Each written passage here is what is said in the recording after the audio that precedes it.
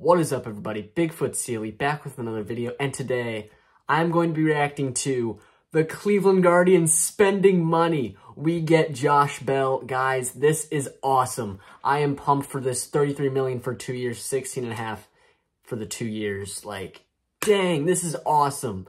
We finally get someone to sign. Kind of a star, all-star a couple years back. Had 37 home runs in 2019 for the Pirates.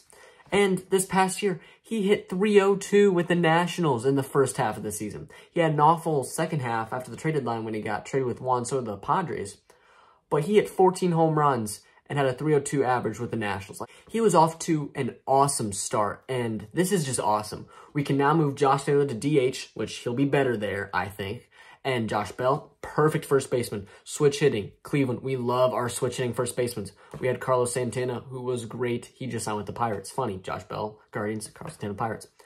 But this is just awesome. All we need now is a catcher.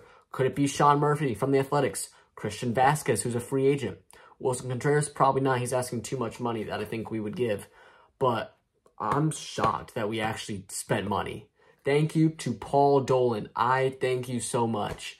This is awesome. We're spending money. We are all in. And yeah, I'm going to say it. We are the kings of the AL Central right now. White Sox, that team is Twins, they might lose Carlos Correa in free agency. And we are spending money. We're keeping basically our whole team. We just need a better catcher.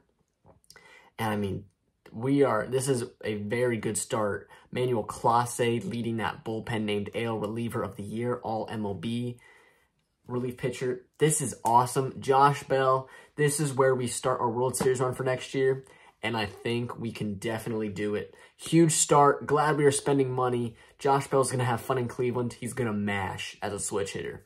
Anyway, thank you guys so much for watching, and I'll see you guys next time.